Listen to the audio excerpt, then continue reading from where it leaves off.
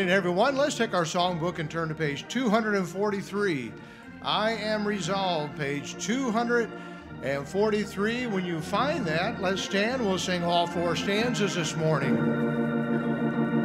I am resolved no longer to linger, charmed by the world's delight. Things that are higher, things that are nobler, these have allured my sight. I will hasten to Him, hasten so glad and free. Jesus, greatest highest, I will come to Thee. I am resolved to go to the Savior, leaving my sin and strife. He is the true one, He is the just one, He hath the words of life. I will hasten to Him, hasten so glad and free. Jesus, greatest, highest, I will come to Thee. I am resolved to follow the Savior, faithful and true each day. Heed what He saith, do what He willeth, He is the living way. I will hasten to Him, hasten so glad and free. Jesus, greatest, highest, I will come to Thee. I am resolved to enter the kingdom, leaving the paths of sin. Friends may oppose me, foes may beset me, still will I enter in. I will hasten to Him, hasten so glad and free. Jesus, greatest, highest, I will come to Thee. Thank you. You can be seated. It's good to see everyone this morning. What an unusual day. Of course, we understand that this winter time, January, we don't know what the weather's doing, but I'm so glad many of you were able to attend and come this morning and be here. It looks beautiful outside right now. The sun is shining, wind is blowing, temperatures are dropping, but it looks beautiful right now, and I'm so glad you're here with us. And a couple things just want to ask you to be praying about. Pray for, of course, Karen Reddick is recovering from shoulder surgery, and she'll be in rehab and therapy with that. And Brother Malaspino will be starting some cancer treatments at the end of the month. And so if you'll remember him in prayer, he's home, not feeling well. Something hit him. He called this morning. He's sick right now, so please keep him in your prayers. Also, for Mrs. Shoulder, we're glad to see her today. And she's been having, go ahead, you can applaud. All right. Isn't that pretty cool? You just show up and you get an applause. Amen. And you don't realize I do that all the time. And I look out the door and see people there and say, oh, praise the Lord, they showed up. Amen. And but she has some more tests they're going to be running and trying to get her back to feeling well again. But we're glad she's able to make it out to be with us this morning. And, of course, we have several other people we want you to be praying for. I've been having trouble with a lower back problem probably forever, and I've just put it off going to the doctor. So I had about 3 weeks where it was giving me a real bad time. So I went to the doctor's Thursday, and we're talking about doing some therapy and so forth with it, and getting an MRI. But that Thursday I was in here cleaning the baptistry, and I lost my footing in an empty baptistry and fell and landed on the steps. And you know that soft spot in your lower back where the kidney lives? Amen. I just beat him up real bad, and so that's a lot of pain. I know. I just want to share that with you because the Care and Concern came out and said I had hurt my back, and I don't like to try and make a big emphasis about that, but I'm I appreciate your prayers. And how am I doing? Well, it's not happy with me yet, amen? And so it's going to be a while.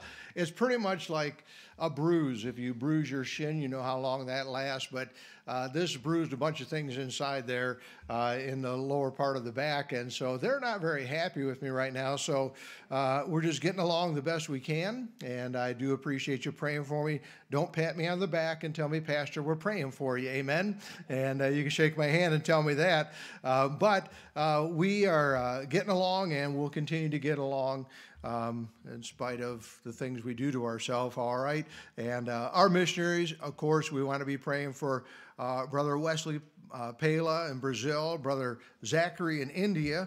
And again, we don't put last names in because the dangers of persecution they find in these countries. And Basim Artemis in Algeria. The last two are national men that are, we have a missionary that works with these men and trains them, and they go out and began to go into villages and share the gospel. And when they win people to Christ, they try to establish a church inside those villages. And so these men are living there, very faithful, their families, serving the Lord, and probably in a lot of more difficult situations than you and I would be able to do. That's their culture, it's their way of life, and for us to go there and try and live in the circumstances they live in, and it would be very difficult for us because it'd be hard to adjust to. But these men are already there. They and their families, they love the Lord, they're serving the Lord. So please keep them in your prayers. And of course, we're adding to events coming up this year. I'm going to continue to add some more things that are coming along. And I want you to set these dates aside. I want you to be part of all the events. We have Pastor Rob Foreman joining us in March on the 16th and the 17th. It'll be a Saturday night, and a Sunday he'll be preaching for us. And of course, Easter is coming early this year, coming in March. Amen. We might get some snow for Easter. Wouldn't that be exciting? Amen. And we don't like that. We'd rather have sunshine and flowers. But I'm so glad you're here this morning. Why don't we take our songbooks once again, turn to page 311, Redeemed. Page 311. And let's stand when you find that. We'll sing the first, the second, and the last stanzas. Redeemed, and I love to proclaim it. Redeemed by the blood of the Lamb. Redeemed through his infinite mercy. His child and forever I am. Redeemed, redeemed, redeemed by the blood of the Lamb. Redeemed, redeemed, his child and forever I am. Redeemed and so happy in Jesus, no language my rapture can tell. I know that the light of his presence with me doth continually dwell. Redeemed, redeemed, redeemed by the blood of the Lamb. Redeemed, redeemed, his child and forever I am. I know I shall see in his beauty the King in his law I delight, who lovingly guardeth my footsteps and giveth me songs in the night. Redeemed, redeemed, redeemed by the blood of the Lamb. Redeemed, redeemed, his child and forever I am. Thank you. You can be seated. And we're going to receive our offerings this morning. And Brother Stillwagon, would you please lead us in a word of prayer today?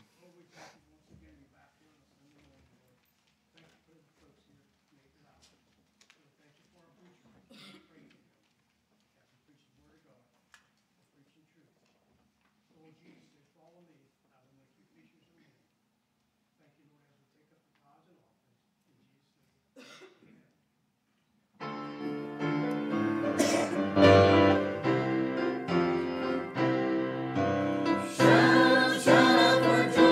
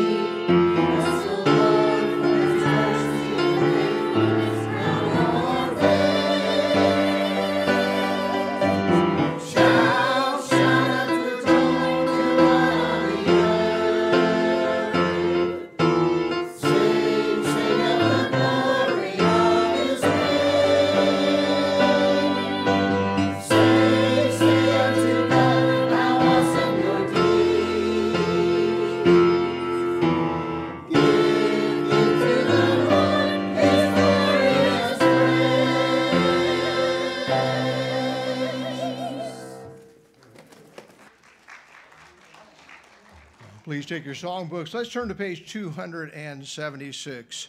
Jesus is all the world to me, page 276. And when you find that, let's stand. We'll sing all four stanzas this morning.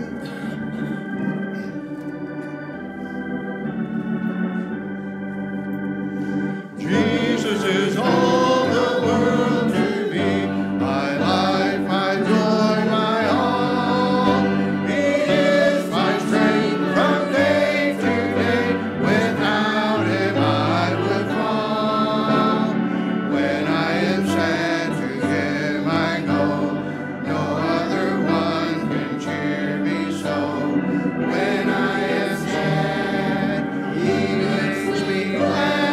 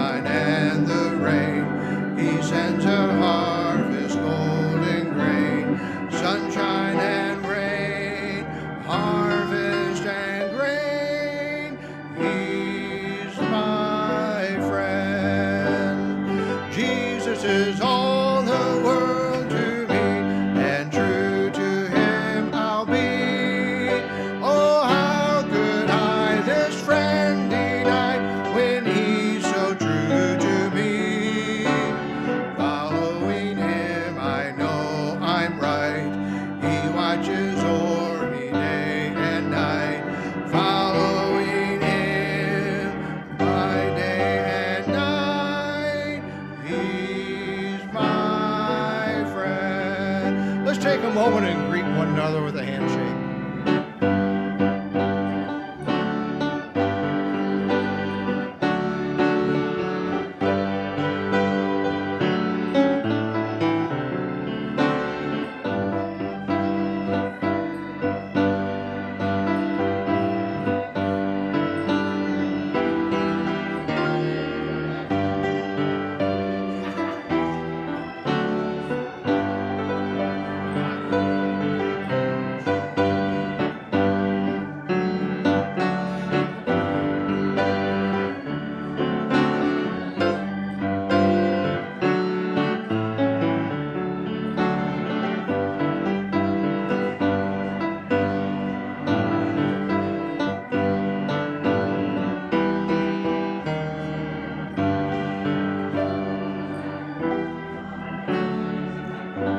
The last verse.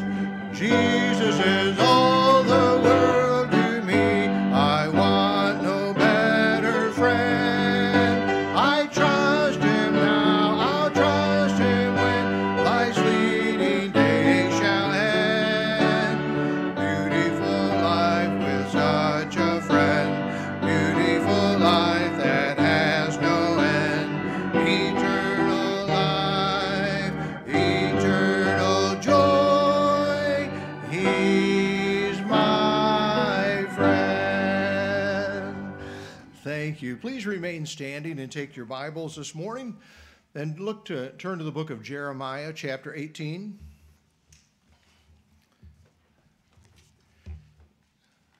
Right after Isaiah. If you find Isaiah, the next book over is Jeremiah, chapter 18.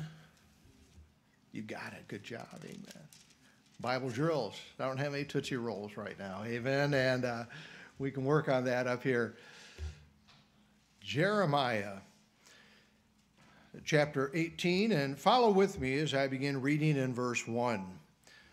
The word which came to Jeremiah from the Lord, saying, Arise and go down to the potter's house, and there I will cause thee to hear my words. Then I went down to the potter's house, and behold, he wrought a work on the wheels, and the vessels that he made of clay was marred in the hand of the potter. So he made it again another vessel, as seemed good to the potter, and to make it. Then the word of the Lord came to me, saying, O house of Israel, cannot I do with you as this potter, saith the Lord? Behold, as the clay is in the potter's hand, so are ye in mine hand. of the house of Israel. O house of Israel. And Father, we thank you for this opportunity to be in church and to hear your word being preached. And I ask for your power and wisdom and direction in the message. And Lord, help us to have hearing ears. An open heart, Father, to know what your will is for us. May you bless this time we have. May you bless the music. May you bless the service. In Jesus' name, amen. You can be seated.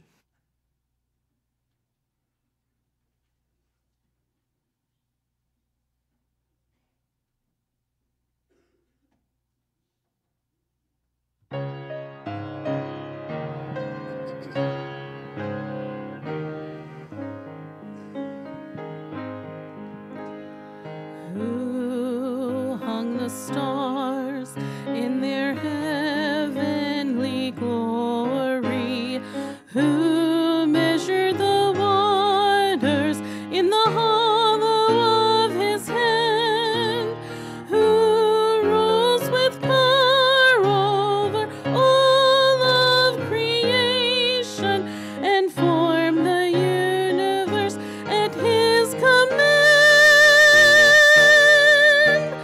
Glorious, indescribable, great and marvelous, ancient of days, Jesus, Savior, reign forever. You alone are worthy of praise. Who paid the price for our sins now and forever? Who suffered in anguish and died on Calvary? Who rose from the grave and with his mighty power conquered death and won the victory?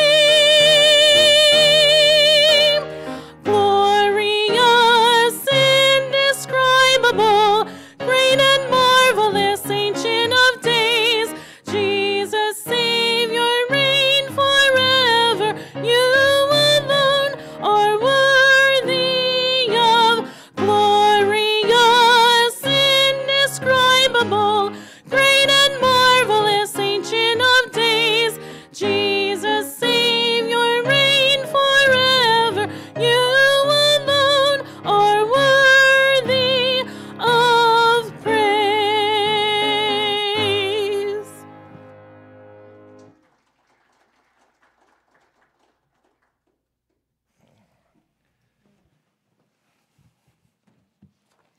The prophet Jeremiah is speaking here to the house of Israel. God, of course, is speaking through Jeremiah. And the house of Israel, or the people of Israel, they had a struggle in their life. All you have to do is continue to read through the Old Testament, and you see how time and time again they flourish in living for God and follow his commandments, and other times they're punished for their rebellion toward God. It seems like a endless cycle that goes on, and you say, well, what's wrong with those people? Why can't they get it right? Well, it's probably the same reason why we don't get it right. Amen. And we are constantly doing well for a while. Next thing you know, we're not doing well. We're doing something bad and doing something wrong. And sometimes we even get away from church for a period of time. But this is a brilliant story that the Lord gave us here in how he treats his people, how he works with us.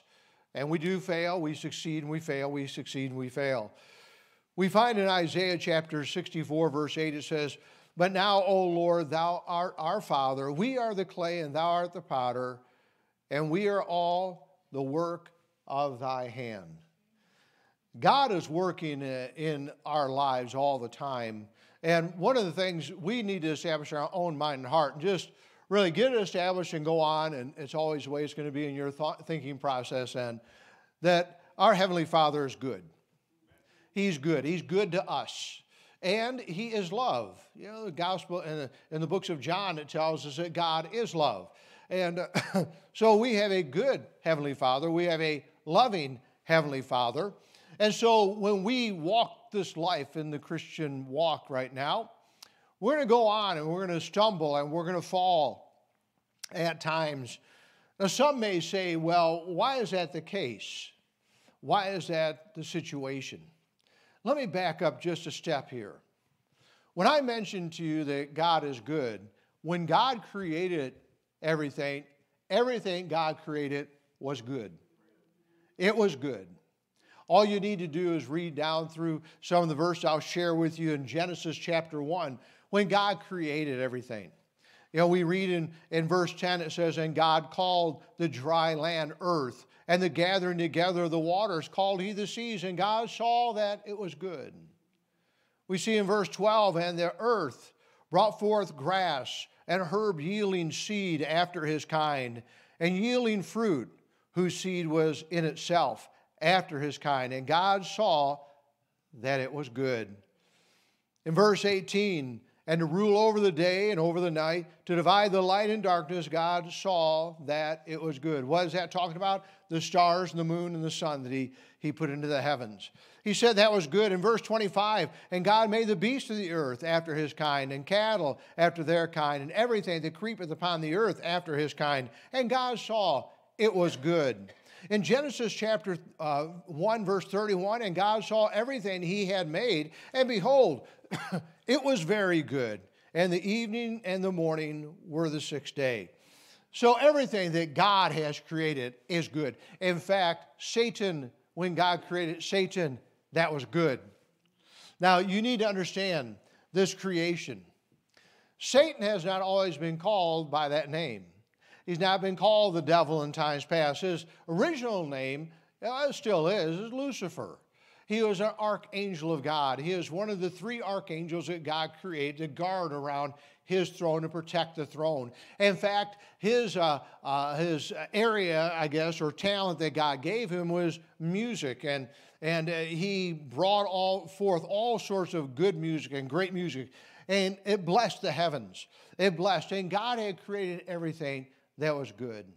The original creation was good. All of it was. But then, of course, Lucifer in his pride felt that he was equal to God. In fact, he felt superior to God to a point that he could overthrow the throne of God and ascend to it himself and reign over all things. But God cast him out of heaven with those other angels that followed him. 1/3 of the angels fell with Satan out of heaven, or Lucifer out of heaven, to the earth. Because sometimes people will say, when you speak of the good things God has made, and you make the statement, well, God made everything good, then why did he make Satan? Why did he bring Satan into the world? God didn't. Pride corrupted Lucifer. Pride corrupted that archangel in himself. But Satan today, he corrupts everything he can influence today. Everything God has made has been good. And Satan has come along and has worked his work of corruption. He is an influencer of this world. You know, you think about the music that we have, and there's Satan that comes along and wants to corrupt the music. You see the family that God has made of a man and a woman as a husband and wife, and they rear a family together and have a family, a nucleus there. I think that today they call it the nuclear family. I'm not sure they got to give things name, but that's been corrupted now. And who brought that along? Well, Satan has. And all the philosophies, all the teachings about these new families now and the new system of society, that was Satan influencing his corruption in the world. Everything that God has made has been good. He made Adam and Eve. They were good in the Garden of Eden. And then Satan came to Eve and tempted her to sin, and he corrupted her. And she then affected Adam, and they both fell, and the human race fell. And isn't it awful to think about what Satan has done in this world? Ephesians chapter 2 and verse 2 tells us, wherein in times past ye walked according to the course of this world, according to the prince of the power of the air, talking about Satan, and the spirit that now worketh in the children of disobedience. Satan has been and always will continue to be a destructive influence. He doesn't have the power to come to you directly and do something to you, but he influences you. That's the only power he has. You ever have a friend that influenced you and you end up doing something wrong, getting caught for it? Say, well, what kind of friend was that? And I'll tell you a story. Don't judge me by it. Amen. I'm going to tell a story on myself. My freshman year in Bible college, we went to Hiles Anderson College, and we were getting ready for something called church education. And all the male students had to take that class at least 1 year.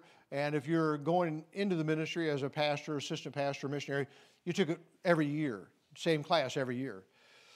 Well, it was a different college, I'll tell you, at that time. I mean, we just had finished doing chapel. Chapel is always an exciting time. When a speaker came out, the whole student body stood up and cheered and applauded and excited about hearing some preaching. And it was a very different spirit. And when I was there, I mean, you're in chapel. It's not church now, understand, not church. And all of a sudden, guys are flying airplanes. I mean, they're sailing across the, I don't know how many sits in there, 1,000-seat auditorium, sailing across there. One fellow brought in these blow-up Frisbees. You can blow them up in front. I mean, everything's going on in there, And class hadn't started yet, so all this is happening. And so one of the teachers was getting the class in order. And so he's trying to get everybody to settle down. He said, I see one more airplane. You threw that airplane, you're going to eat it. And okay. And now this is a teacher that had one eye. He's blind in one eye. And brother, I can't remember his last name right now. But anyway, so I'm sitting toward the back over there where all the backsliders sit. No, I'm sitting over in the backside of auditorium. And there's a fellow next to me. I barely knew him. And he's got this big airplane. And I said, just throw the thing. Well, I said just throw the thing because the teacher had his head down. He can only see out of one eye. All right, he's taking notes. Throw the airplane. I said, throw it, Mike. Get rid of it. I thought he had turned to his left and throw it, or to his right and throw it. He threw it right at the platform. And that thing sailed over the top of his head and landed right behind his feet. And he popped up and said, who threw that? And so slowly Mike rose up. He said, I did it. Get up here. He knew him. The guy had to stand there and eat that whole paper airplane in front of the student, all the guys in the class, What is that? That's the wrong influence, all right? And that's, you can be influenced by, I don't know why I told you that story. I'm a sinner. I've been saved since then, amen? And but we look at our life. We struggle in our world. We feel like sometimes failures in ourselves. We're doing well, and all of a sudden we do something not so well. Somebody makes us angry in a store or in a restaurant. Somebody cuts in front of us in a parking lot. And boy, all of a sudden we just get mad. Or there we go, you come to church, and all of a sudden the Sunday school teacher starts teaching on, you need to read your Bible. And you sit there and say, well, I know, I haven't read it in weeks. Or someone may start teaching or preaching on prayer. I haven't talked to God in a long time. Talk about forgiveness. Well, I haven't forgiven that person. I'm really mad. We look at ourselves. We say, man, I'm a failure. How can I ever make it throughout this Christian walk that I have? Now, we must understand the world we live in, too. I'm not making any excuses, but there is something going on. Ephesians chapter 5, verse 8, talking about believers before they are saved. For you are sometimes darkness, but now you are light in the Lord. Walk as children of light. In verse 11, it goes on again to say, and have no fellowship with unfruitful works of darkness, but rather reprove them. In chapter 6, verse 12, it says, for we wrestle not against flesh and blood, but against principalities and powers, against the rulers of the darkness of this world, against spiritual wickedness in high places. Look, when man fell, he became corrupt in his mind and in his heart. Man was a corrupt being. Adam and Eve fell. It wasn't just a small, singular little matter that happened. It was a great big deal that happened there.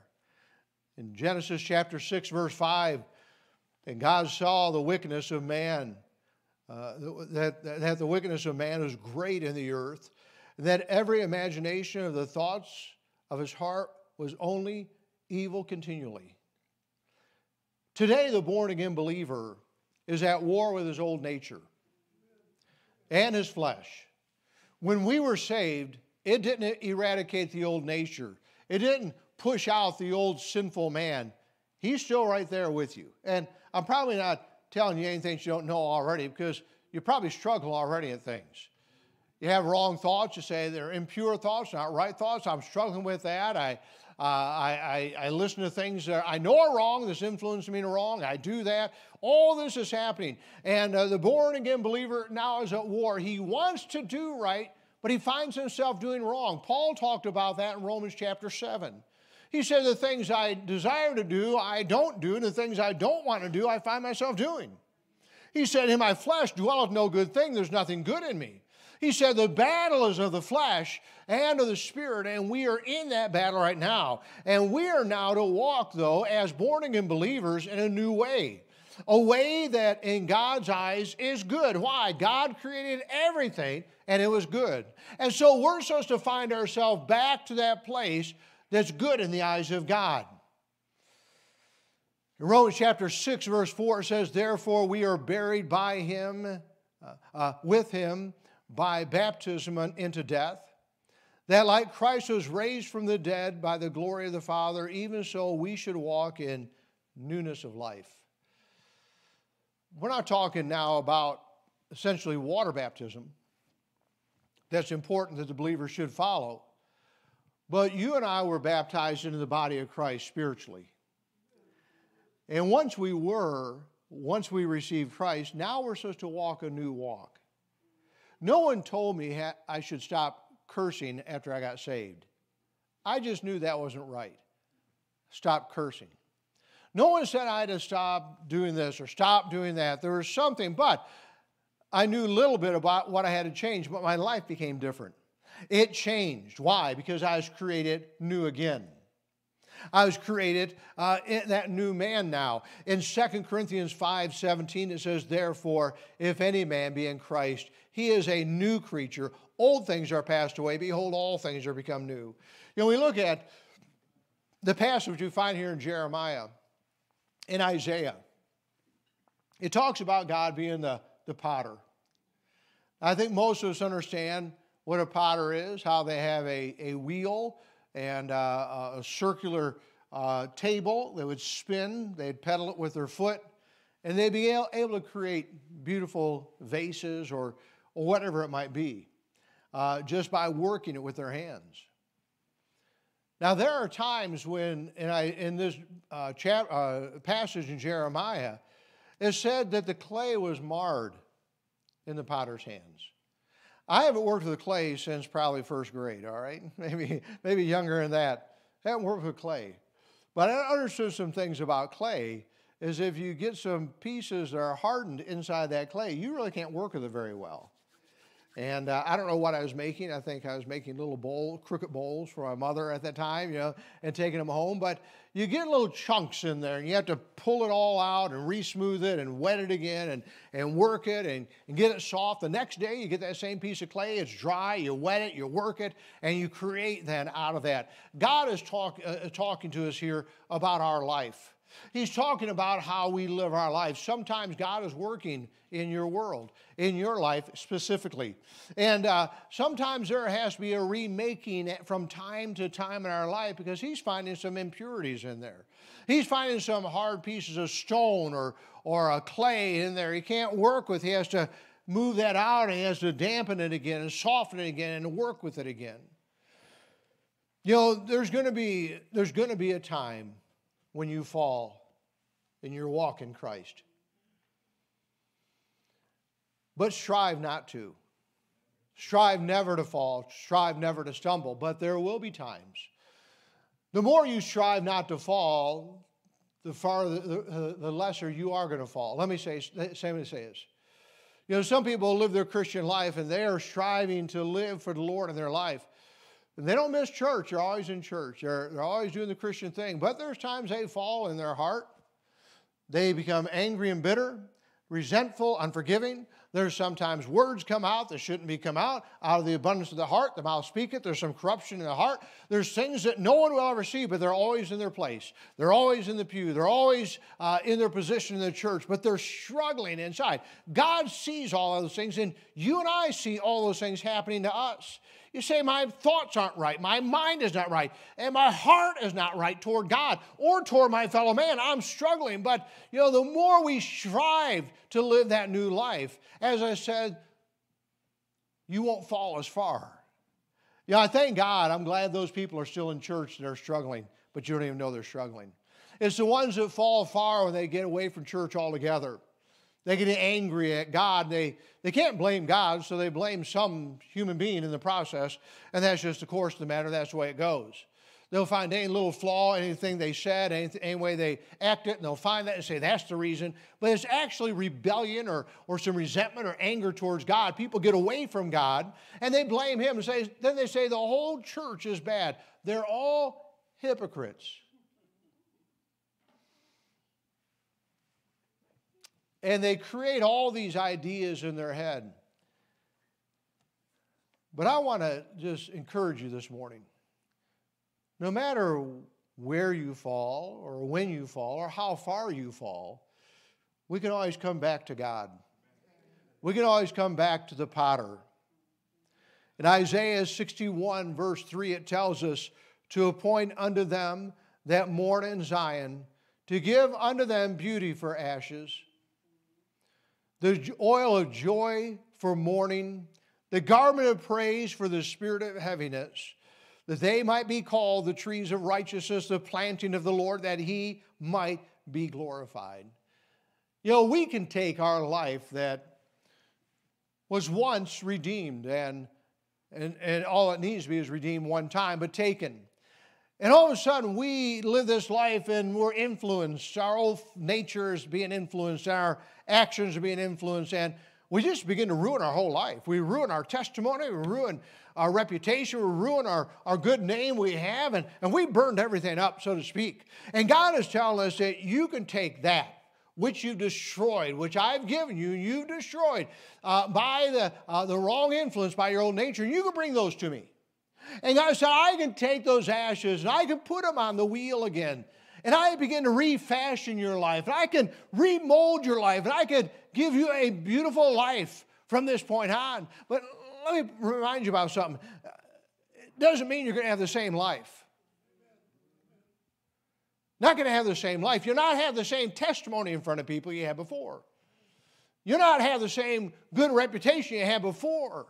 But God said, I can make that life a beautiful life, a testimony of my grace and by my power. And that's why He says that He might be glorified. I can take the oil of joy for your mourning, your heartbreak, your sorrow, your grieving. And He said, bring that to me, and I'll give you joy.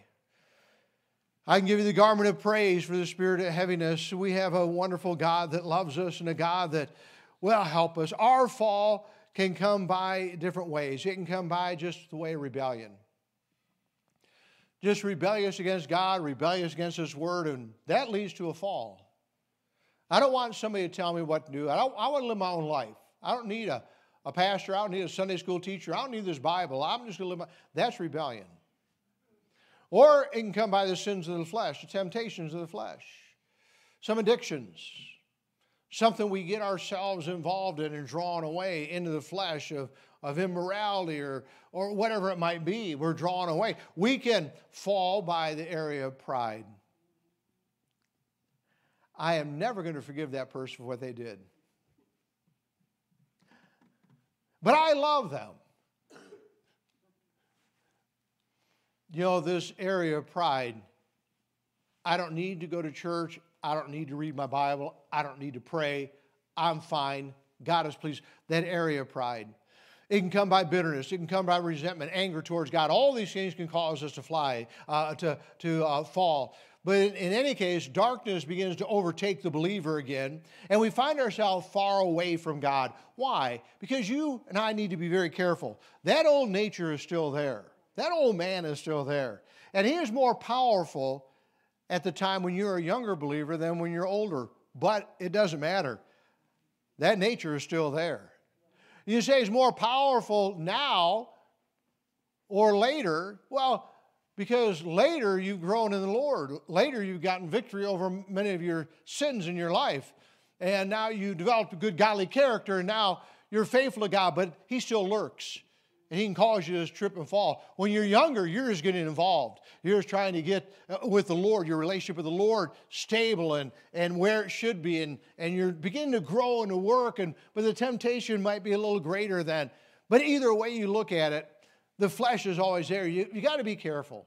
And that's why we ought to not be around people that still practice the sins that we have lived in the past. That's why a person who struggles with alcohol should not be around anybody who drinks alcohol. You say, well, I want to be their friend. Be their friend when they're not drinking alcohol. Don't be around them when they are. Don't go to a bar somewhere, or nightclub somewhere, and say, well, I'm just drinking a Coke here, a Diet Pepsi, whatever it might be. Don't get around that. If you want to quit smoking, don't hang around smokers. The temptation is there. The whole idea, this is just sensibility. This is wisdom that God gives us. And so if we're going to grow in the Lord, there's going to be some we have to separate from. Not because we don't like them or don't love them, but they're a temptation. Their lifestyle is a temptation to us. And if I stay close to them, I'm going to be right back where I was before. The fact of the matter is, though no matter what happens, we have a Heavenly Father that will take us back. He'll take us back. We're told in James, draw nigh to God and He'll draw nigh to you.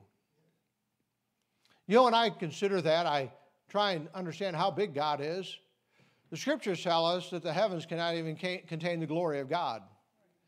All the universe can't even contain the glory of God. So, in my little thinking here, that means that's a mighty big God we serve. And if He takes a step, He takes bigger steps than I do. When I'm in my sin, you're the sinful people over here, all right? When I'm in my sin, and I say I'm going to turn back to God, and I make that step, I'm going to tell you right now, that's all it needs. That's all I need. Because when I make that step, you know who's right there? God is right there.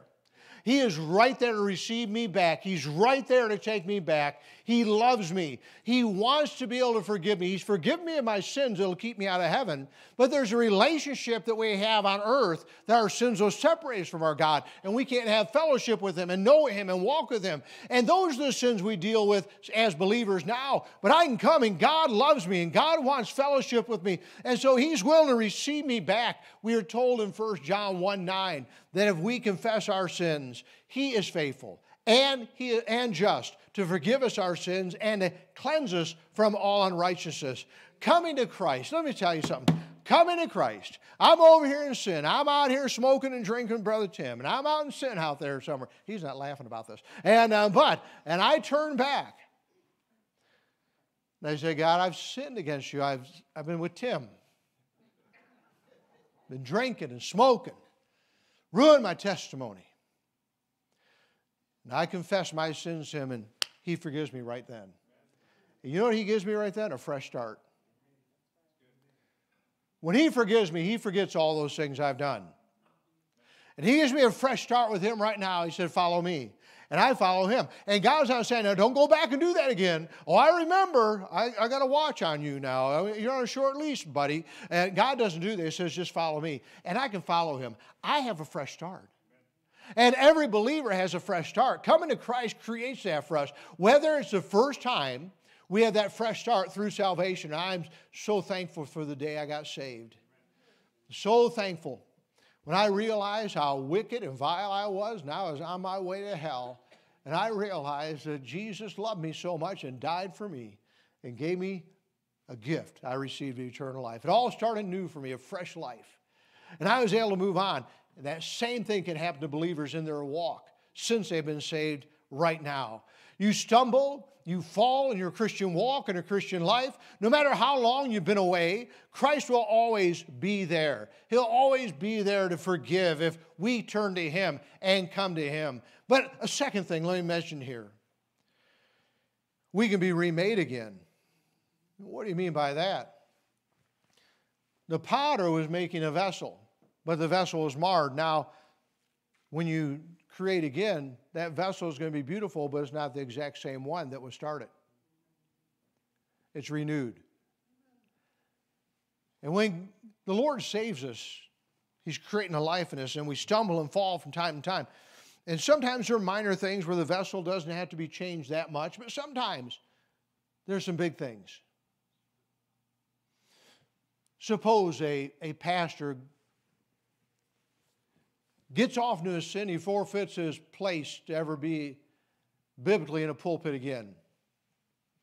He violates some things that God, some standards God has and restrictions God has on that man. Can God ever use him again? Yes, he can, absolutely.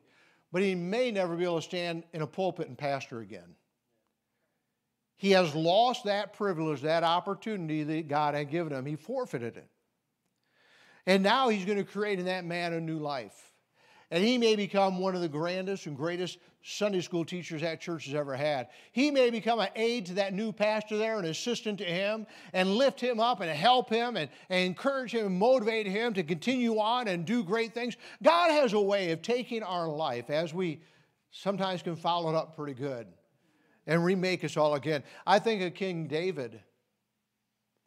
When David sinned in his adultery with Bathsheba, but then he had Bathsheba's husband murdered in the time of warfare, tried to cover up during a battle. He is restored back to God again. You read in the 51st Psalm, David's cry of seeking forgiveness, and God forgave him. But David had a desire in his heart to build a temple for God. He lost that privilege. He says, you won't build that temple, but your son will, Solomon. He'll build that temple. David, you won't, because you're a bloody man. You're a man of war. You forfeited these things right here. He forfeited his family being close-knitted. It broke apart. And it went on and went on. But if you read from that point on, after that point is when David wrote all the Psalms that we have. He didn't write in all of them, but he wrote a majority of them. That's where the Psalms came from, his heart. A broken heart, a contrite heart. He came back to God and he saw God in a way he never knew him to be before. And God remade his life into something spectacular. And it wasn't as it was at the first, but it was grand and beautiful. And that he made later on. I think of Jonah. Jonah rebelled against God. He just did not want to go to Nineveh and preach there. The Ninevites were conquering the world at that time, and they would soon be in Israel and conquer Israel. And he knew what would happen, and he heard the events of how they conquered and what they did. He wanted no part of them. He'd rather them die and go to hell. But he ran from God. He fled from him, and God got his attention by swallowing him up in a great fish. It didn't take but a few days for him to get his senses back to get order and get right with God. And that old fish had a stomach ache, amen? And he went to the shore and he just relieved himself of the problem he had and gave it back to God. Jonah, amen, came out of there. Now let me tell you about it. Jonah was never the same man. Jonah was personally, physically scarred from the events that took place.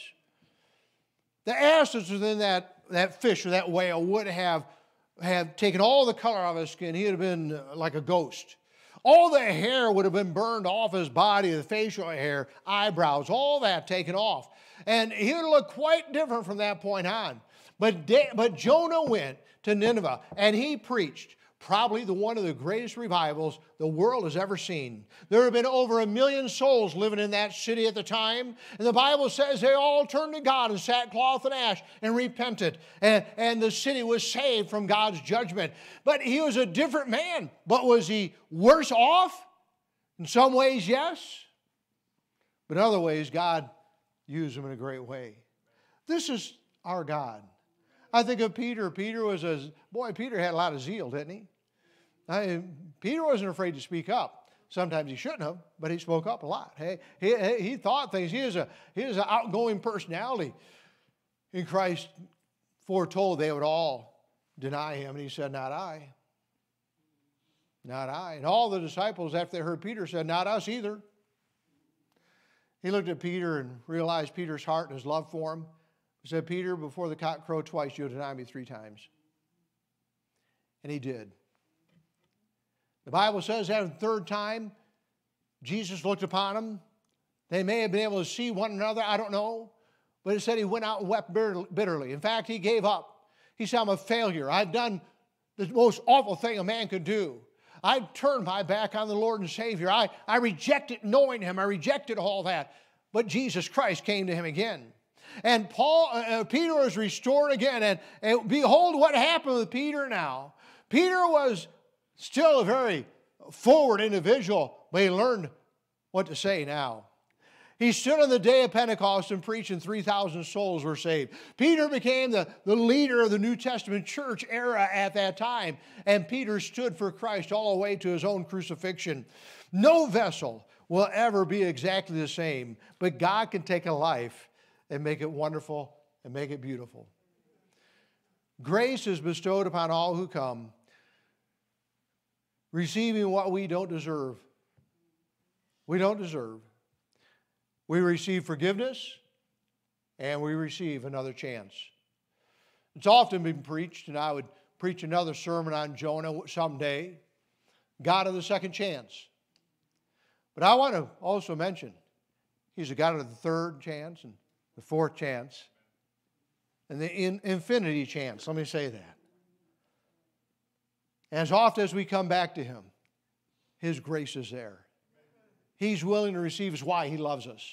And he knows the battle that we face. He walked in this world in the flesh. He knows the temptations of flesh. 40 days in the wilderness, being tempted 40 days. He understands what man has to go through. He was fully filled with the Holy Spirit, overpowering all temptation. But man is not always filled with the Spirit. Man even struggles in that area of his life. So his ability to resist temptation may not be as strong as our Lord's was, but he knows our weakness, and he's willing to forgive us. Your second chance gives everyone faith. Everyone the faith that they too can have a fresh start. 2024 starts out in a bang, doesn't it? Bad weather rolls in for a couple weeks. Amen. Pastor falls, about breaks his fool neck up there. Everything's battling against us. And we struggle spiritually in our life. We say, you know, it's been difficult. I have people in my family, in my life. I just feel like I'm just carrying such a burden for them. And sometimes we get away and we lose our ability to walk with the Lord as we want to. We make promises to him, and we don't fulfill those promises. We make resolutions to him, and we don't fulfill those resolutions. And after a while, we say, why do I keep trying? Why do I keep going to an altar?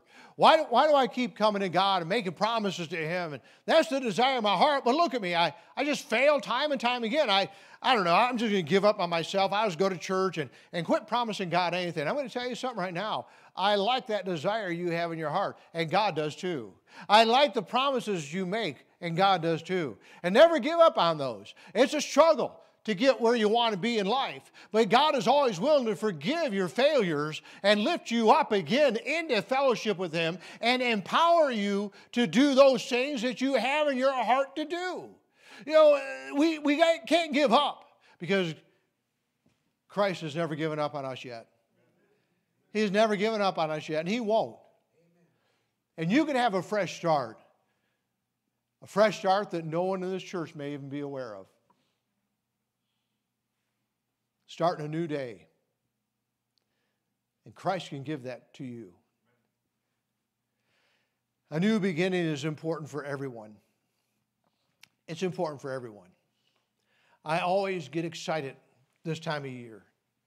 I look so forward to pastoring the church and trying to come up with some things that God might give me in my heart that our church can do and going forward and watching God bless. And watching more souls get saved and people coming to the church. I get so excited about that. See, how'd it go last year? Well, I wish it would have went better. I'm looking forward to a better year, though. How about the year before? I always wish the previous year was a little bit better, amen? I'm always looking for more that God can give us in our life. So this is wonderful. It's a great time of year. You could make a decision about your church attendance and thank God that you're here, amen? I'm glad you're here, but you say, maybe I'm not attending as faithful as I could. Maybe I'm not reading my Bible as faithfully as I should. Maybe my prayer life is non-existent. I just pray a little here and a little there. Maybe my good character is not as good as I want it to be and hope it to be. And It goes on and on. We look at our life and say, what can I be for Christ in 2024? I'm going to tell you right now, He is a God that will give you another chance if you feel like you've done wrong. Another chance if you feel like you've fallen short. He's a God, a Savior, our brother, that says, I will be there for you. As long as you live and breathe on this earth, Dale. No matter how many times you fall before me and confess, my hand will be there lifting you up and saying, you're going to make it this time. You're going to make it this time. And I'll move on forward. And He'll be there for all of us in every sense of the way. Let's bow our heads, please, this morning with this thought.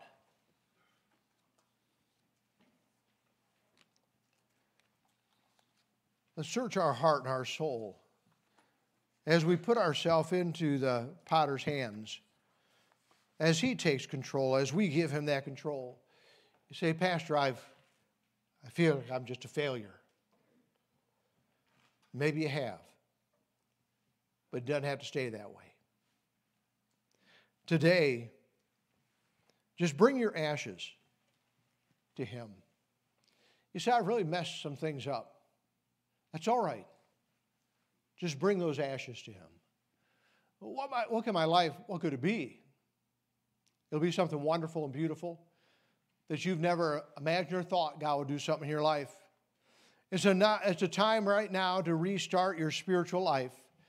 You say it's not been where it ought to be. I know that. And I keep saying I'm going to do something. I keep promising myself I'm going to do something. Now, in your own power, your own strength, you're going to fall and fail. But this is an opportunity right now to say, January 14th in 2024, Lord, I'm coming to you. And I want to restart something in my life. I want to trust you that you'll give me victory in my life. Father, we thank you for this morning. We thank you for those who were able to make it to the services. And Lord, we're so thankful that you're the God of a second chance. And Lord, you look to us to turn to you. And you'll respond quickly. You'll be there. And I don't know where people are at in their hearts, in their personal walk with you, in the decisions they've made and maybe have not kept. And Father, maybe the sins they're struggling with right now. But Lord, I pray that you'll help all of us, Lord, to come to you and realize that you're not a God that's going to just throw us away and cast us out, but you're a God that will rework us and work in our life and make us a beautiful vessel. Now, please bless this morning, Lord. Speak to us, I pray. Help us to respond to what you're speaking to us in our heart about. In Jesus' name, amen. Let's all stand together as our organist plays. And maybe this morning God has spoke to you about some things.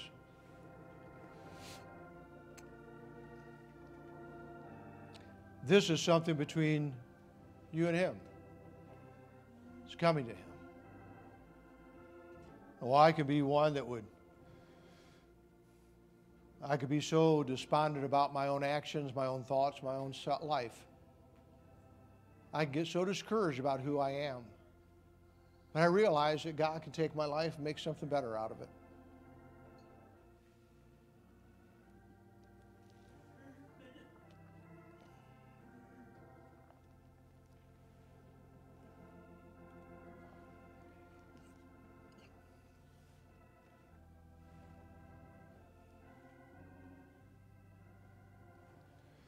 Just come to Him. Just turn to Him. He's already there. Already there, waiting.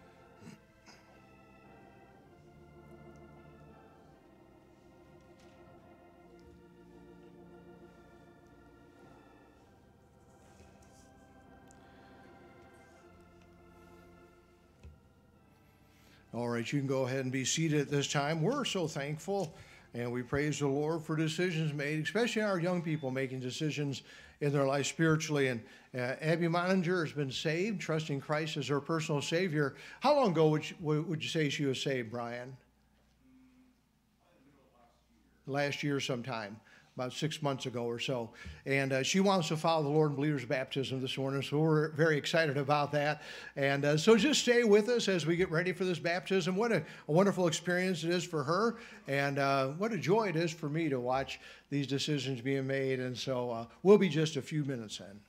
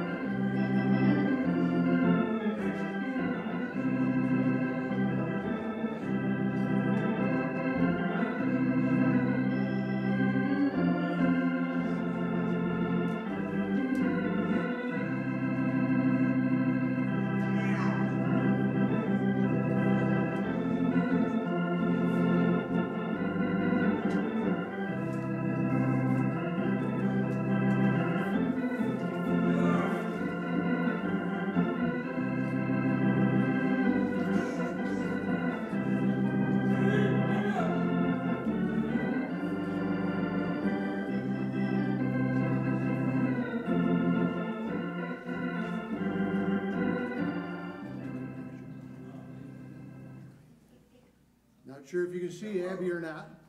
This is Abby Moninger. And Abby, on your public profession of your faith in him, I baptize you, my sister, in the name of the Father, and the Son, and the Holy Ghost, buried in the likeness of his death, go back, Ben. Raised in the likeness of his resurrection.